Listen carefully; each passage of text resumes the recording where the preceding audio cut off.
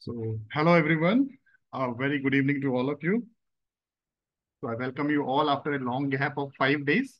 And I think that I should apologize for that also. Don't worry. The videos will continue from today onwards. So, here in this video, this is our 8th video, I think, in our daily Nabard quiz series. So, in this video, we have two paragraphs. I had posted these in our groups. The first one deals with a current issue. Okay, that the first one that is in front of your screen now. This deals with a current issue, and the second one is from a static topic. So let's try to solve this. I have already solved actually. Okay, let's try to know a little bit more about this. First, read this paragraph. Many of the things will be clear from reading this only. Here, Nabard has developed a loan originating system. Actually, it is a portal, okay, for RRBs and cooperative banks to facilitate digital Kisan credit card or KCC loan processing. So this sentence is clear. This digital loan originating portal has been developed by which institution? That is Nabard. And this will facilitate processing of Kisan credit card, KCCs. Okay. So in a way, we can say that this reduces the time taken for processing the loans. Okay. And this has been developed for RRBs, regional rural banks, and cooperatives only because commercial banks already have system in place with them. Okay. So here, uh, uh, this KCC loan originating system has been developed by Nabard. Okay. Next this is the current event. Okay, this was developed earlier, but here is the current. After integration of KCC loan originating system with public tech platform for frictionless credit, the third blank, okay. These banks will gain access to a range of services, including digital land records, satellite data, KYC, credit history, etc., for more effective credit underwriting. So this was the current event that has happened recently. Okay. Nabard has integrated with PTPFC.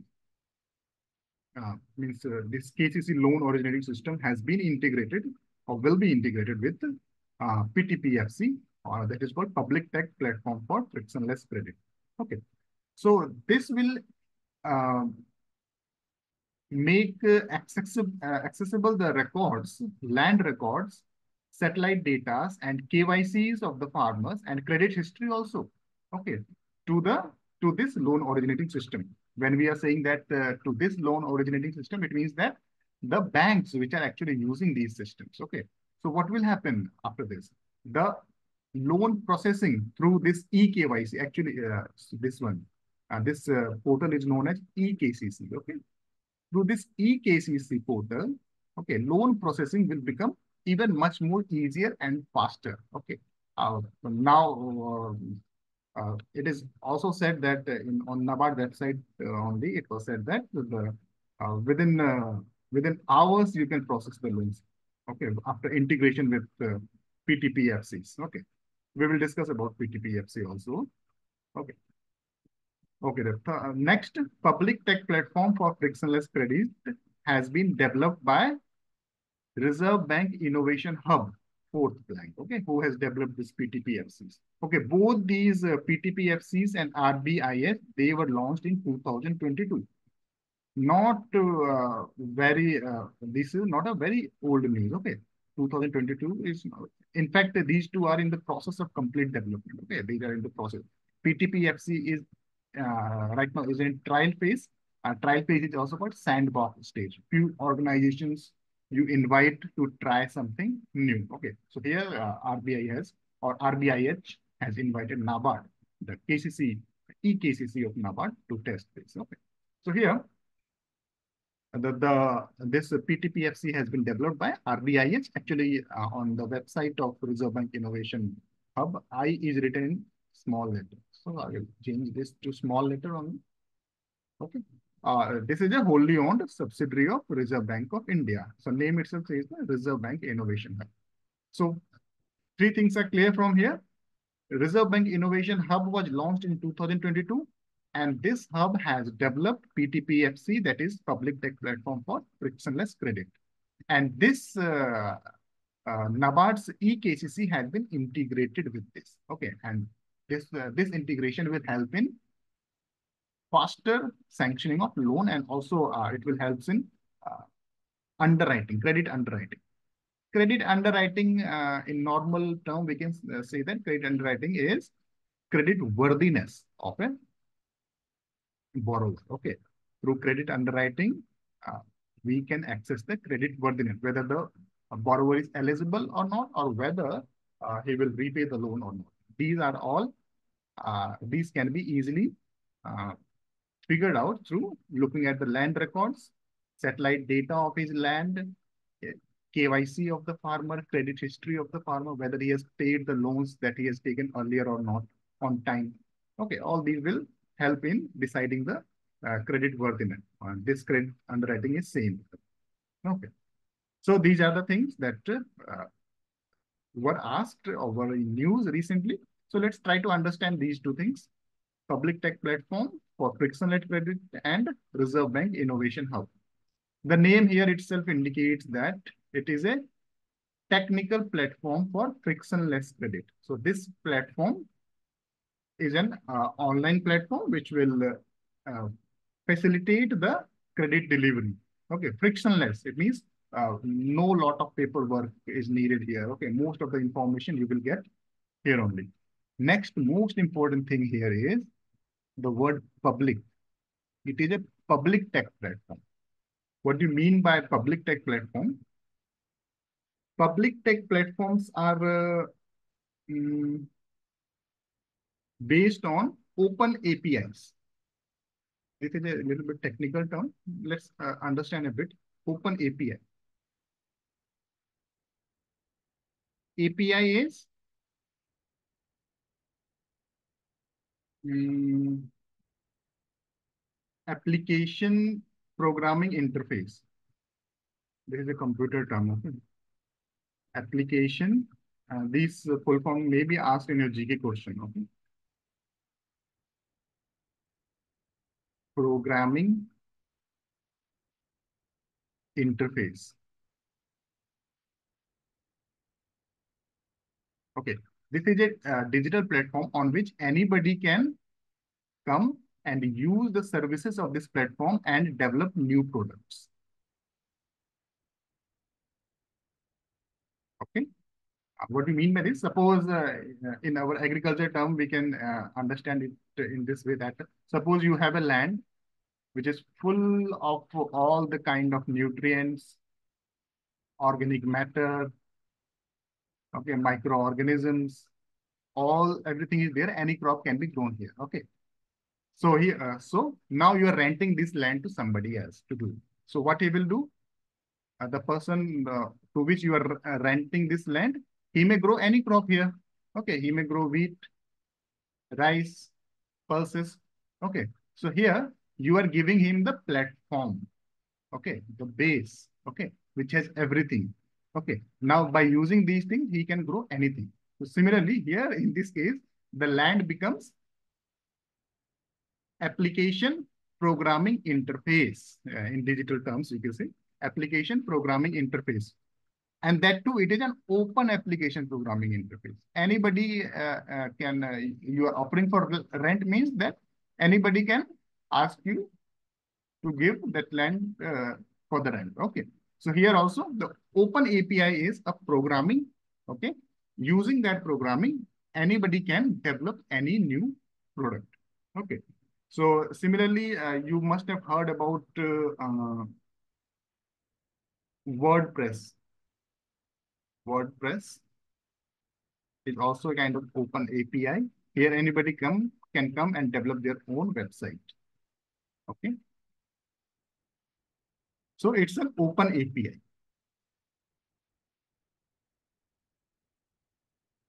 Okay.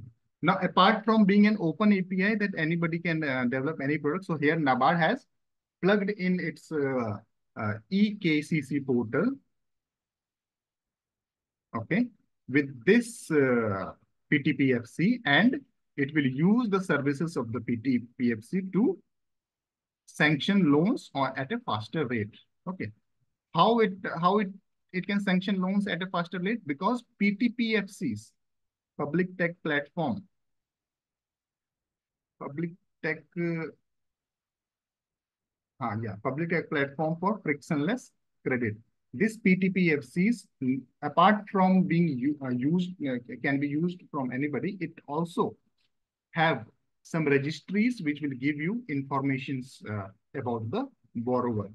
Okay, like they have data of the borrower, okay, their loan history, okay, and land data.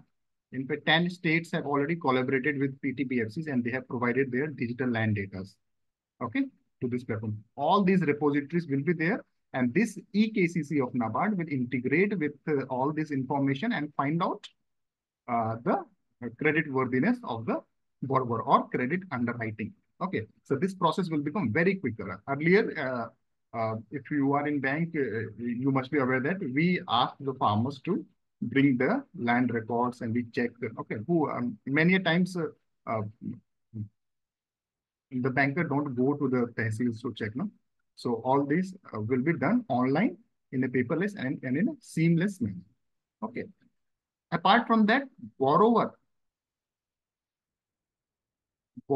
can also share his own information using this platform with the bank from which he or she wants to take loan. Okay.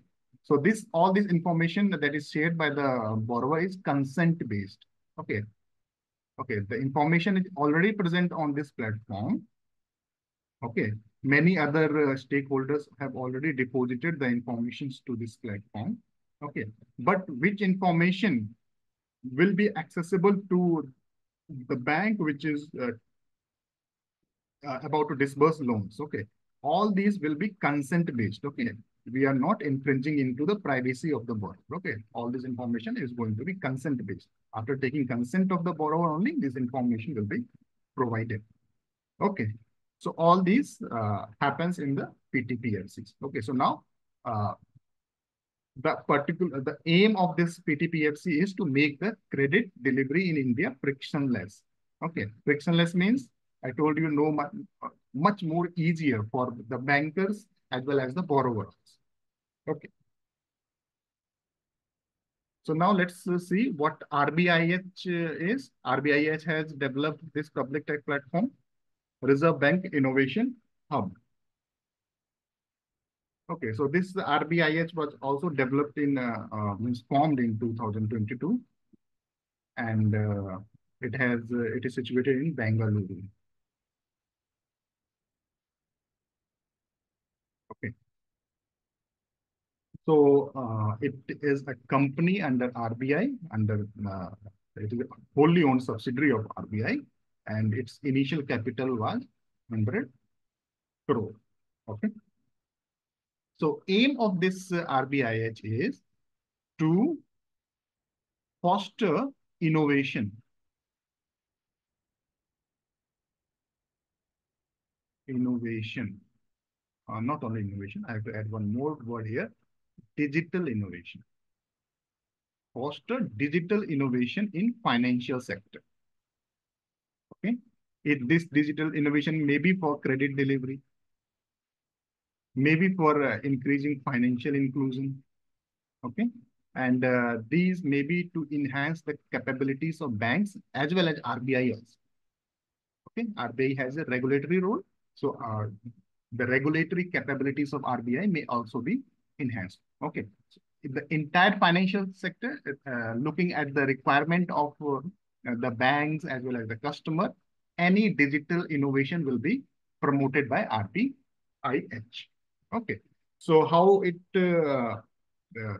perform its function? It is a platform where all the stakeholders in the financial sector come together. Banks are there, NBFCs are there, insurance sectors are there, and new software companies are there which are innovating. Okay, unicorns are there. Okay, all these come together and discuss, and they will innovate new products. And PTPFC is one of the example, one of the first example of this product. This PTPFC is an undergoing project. It will be completed in 2025, 26. Okay. So that's all about this paragraph. Next paragraph is about cooperatives. I had told you in our earlier video also that very shortly you are going to face a question about cooperative. So this is a very uh, basic question. Okay, just read the paragraph and it will become clear. Primary agriculture cooperative societies is the foundation stone on which whole cooperative structure is built up. They means PACs here. They are the grassroots level arm of uh, short-term cooperative credit. Okay, for giving short-term credits to the to its members, the tax is the grassroots level arms. All these you know already. Okay, these societies are federated to central cooperative banks at the district level, and central cooperative banks are federated to state cooperative banks, which are the apex institution at the state levels. Okay, having close link with RBI and Nabard. Okay. Similarly, Land Development Bank meets the need of long-term credit. This was for short-term credit tax. Okay. And Land Development Bank is the cooperative credit structure which meets the needs of long-term credit in rural areas. Uh, Here, the central state or central land development bank, now renamed as this was our fourth preliminary banks. Okay, this state or central land development bank has been renamed as State Cooperative Agriculture and Rural Development Bank. Is the apex institution through which operates through primary land development banks, now renamed as. All these things is clear from this single table. Okay. Entire cooperative credit institution has been divided into two: urban cooperative and rural cooperative. In a rural cooperative, there are two types of cooperative. One is those who provide long-term credit, and other one is those who provide short-term credits. Okay.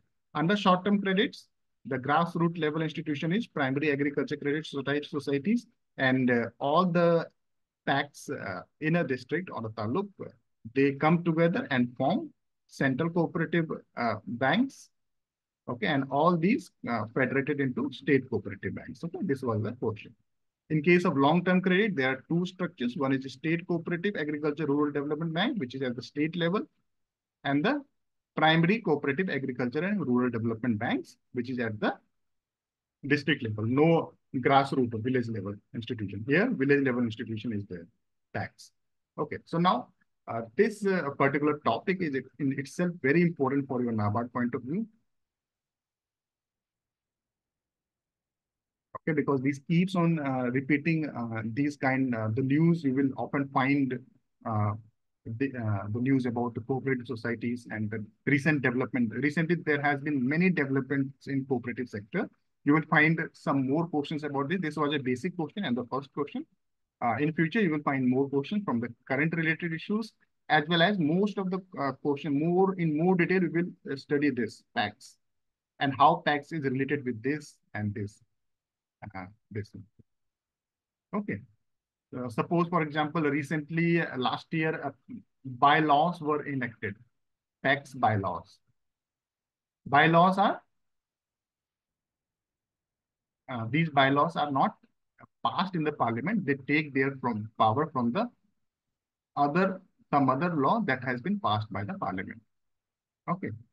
So these bylaws has been enacted uh, for tax. Okay, and in these bylaws, there has been lot of modification about the rule of tax. Now, tax can also give medium term as well as a long-term credit also, or long-term credit only with the approval of central cooperative or state cooperative banks. Okay, they can not only limit it to giving credit only, they can move on to other business like storage, engaging in education sector like schools and colleges. They can run school and colleges. They can run hospitals.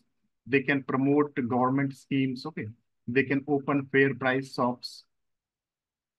Okay. Under PDS, public distribution system. Okay. All these functions they can now do. Okay. There has been lot of things happening in tax and cooperative sectors. So you will find questions regarding that also in future. So till then, for this video, this much is enough. We will meet again with the next questions. Okay. Till then, I am ending this video now.